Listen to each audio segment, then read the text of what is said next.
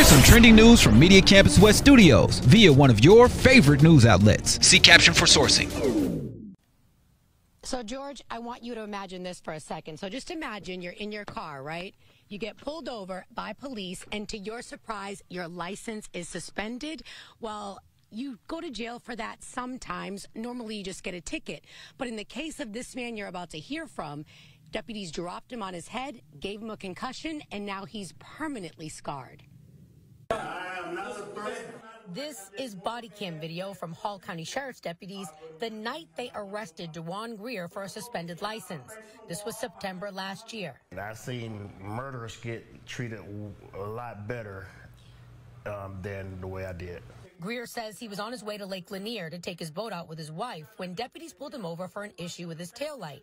To his surprise, his license was suspended. And I'm like, why is my license suspended? They saying child support, and I know that was already paid. And I had my child support papers with me. But Greer says they wouldn't even look at the paperwork. So he called his wife, and she quickly came to the scene. And I said, well, can I get it? He said, no, you can't step anywhere near the car.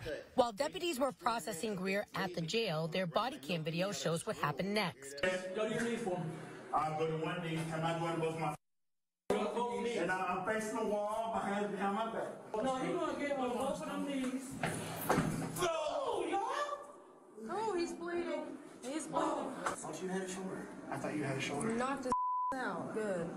Greer didn't hear any of that. At the time, he was unconscious. The interaction with deputies happened inside the Hall County Jail. I reached out to get the deputy side of the story, but they said they can't talk pending litigation in this case. These are photos his wife took when she picked him up from the jail.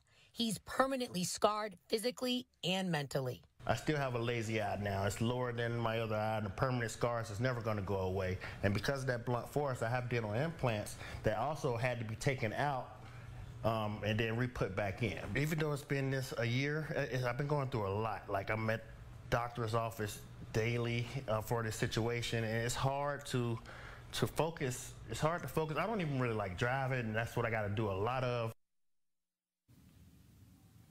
Now, in the end, Greer's license was suspended by mistake. He was all paid up on his child support, so it was all just a big misunderstanding. But what happened to him at the Hall County Jail, he'll never forget. And today he told his story to hopefully deter this from happening to anyone else.